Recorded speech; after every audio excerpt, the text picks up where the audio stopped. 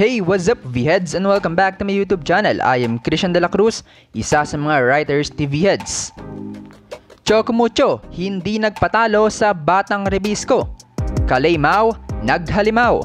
But before that mga ka-Vheadz, please don't forget to subscribe and click the notification bell to be updated on my upcoming videos. Pinatunayan nga ng veteran team Chocomucho kung anong kaya nalang ipakita after defeating young Chocomucho team.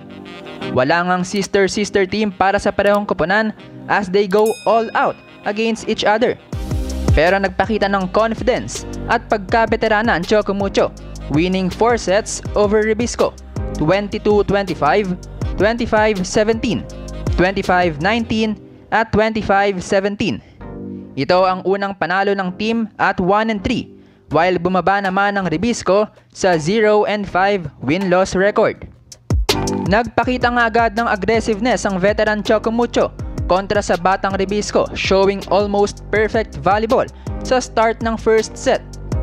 Sinubukan namang dumikit ng Rebisco pero sadyang unstoppable sina Mau at Paat. Nagdikit naman ang score sa mid part ng set nang magpalitan ng errors ang both teams. Nakatikim naman ng unang kalamangan ng Rebisco matapos magtuloy-tuloy ng errors ang Chocomucho at nabuhayan na rin ng gunners ng Rebisco, especially Manabat and Laksina. Napabagal rin nila ang opensa ng Chocomucho, stealing the first frame 25-22.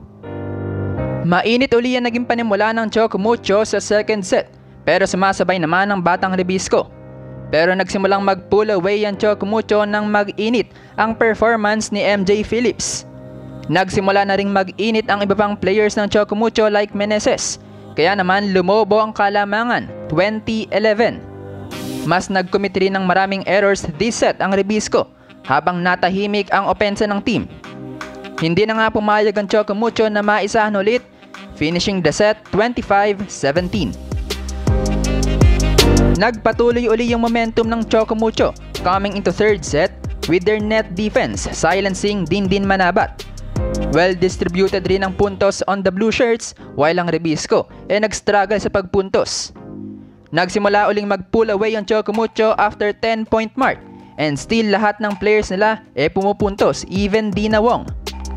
Nagkaroon naman ng mini run ng Rebisco sa latter part ng set 19-24 pero masyado nang malaki ang lead advantage ng Chocomucho, taking the set 2-1.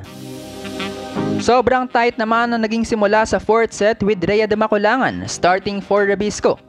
Nag-iba nga yung tempo ng Rebisco sa ganda ng distribution ni de Maculangan. Pero tulad ng 2nd at 3rd set, muling nakakuha ng momentum ang Chocomucho after that 10-point mark. But this time, mas maaga nang humabol ang Rebisco. Hindi naman pumayag si Mau leading the Chocomucho sa latter part ng set, bagay na humadlang sa comeback ng Rebisco. Bumomba si Kalei Mau ng 20 puntos from 19 attacks and 1 block. Tinulungan siya ni na MJ Phillips with 13, Paat with 11, Palumata with 10, and Meneses with 8. While for Rebisco, nanguna si Faitnis Peros with 12 points from 12 attacks, habang nagpakawala naman si Dindin Manabat ng 11 points from 10 kills and 1 block.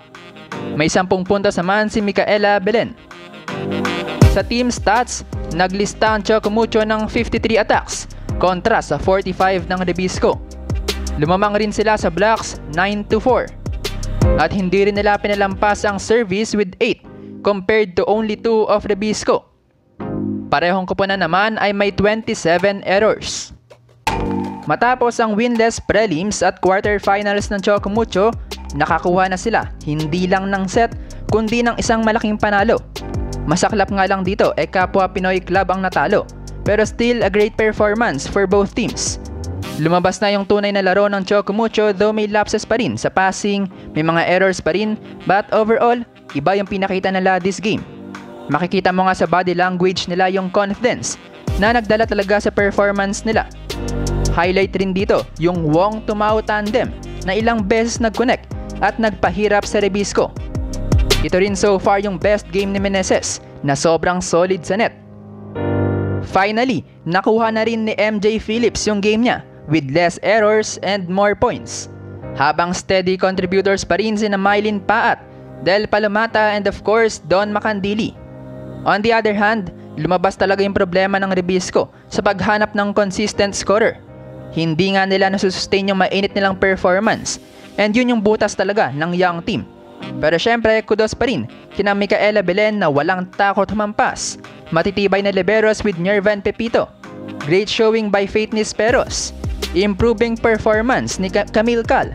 At syempre, yung leadership at puntos na nadala ng mga veterans, especially Dindin Manabat. But for now, dun nga nag-end yung stint ng Rebisco, placing last place at 7th. Hindi na nga masama yun dahil nakakuha sila ng isang set kontra sa Final 4 team ng Saipateran. Samantalang Chocomucho naman ay muling haharap sa Kazakhs team ng Jetisu para sa 5th to 6th place match. Bukas na nga yan, October 7, last day ng torneo, still at 1:30 PM. So there you have it mga ka-Vheads. Thank you for supporting this channel. Please don't forget to subscribe and click the notification bell to be updated on my upcoming videos.